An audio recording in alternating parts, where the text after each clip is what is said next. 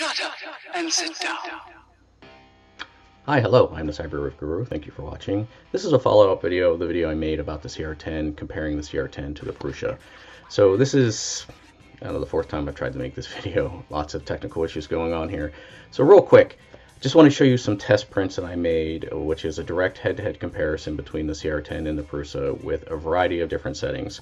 So in the last video, some folks had made the comment, 3 or 4 primary comments, that the zinning was caused by either not very good filament, the filament being moist, or the coast/wipe settings in Simplify3D.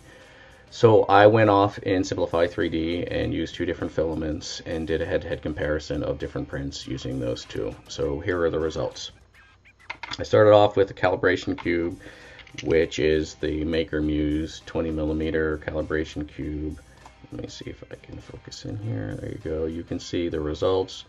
The cubes actually turned out incredibly well.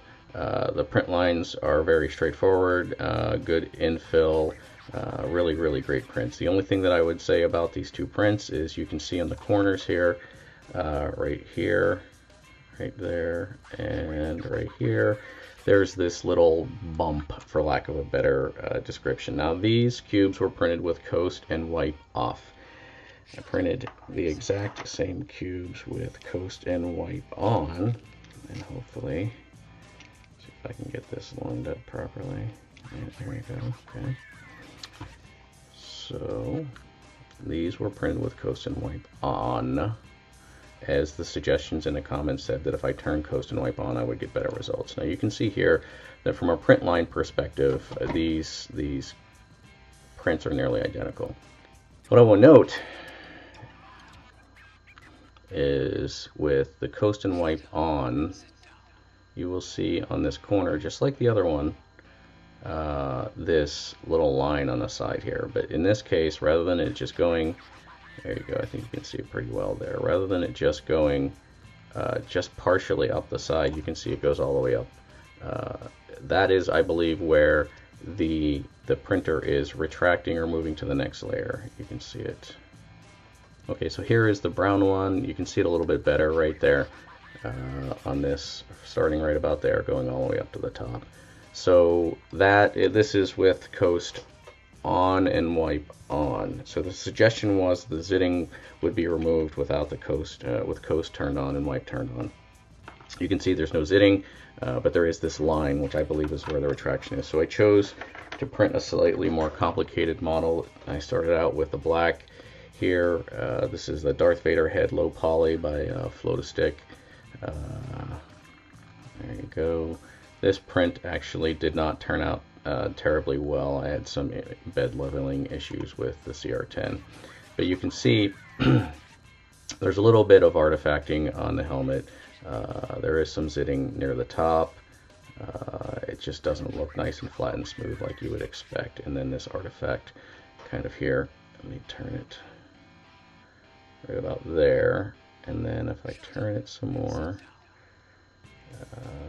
this artifact right here. So you can see the zitting across the helmet. It's pretty bad actually. This is the same black that I printed the cube in. I actually printed this before I printed the cube with the same settings, and so I reproduced this so far in the brown, but not in the black. So this is printed on the CR10 with coast and wipe on. So you can see right off the bat, turn this guy here, that little issue right there, and one little zit to the side. This artifact right here seems to be consistent. You can see it printed pretty well, otherwise nice straight smooth lines. And one of the suggestions I actually got in the last video was to use like a turntable for this, which I will in the future. But so coast and wipe on was that one. This is coast and wipe off. Right, and you will see right off the bat, so that artifact there is still there, but it's a little bit better, but there is some zitting here, right? And then on the other side, there's the artifact again. So it seems to be pretty consistent, at least in Simplify3D, where it's putting these kind of retractions.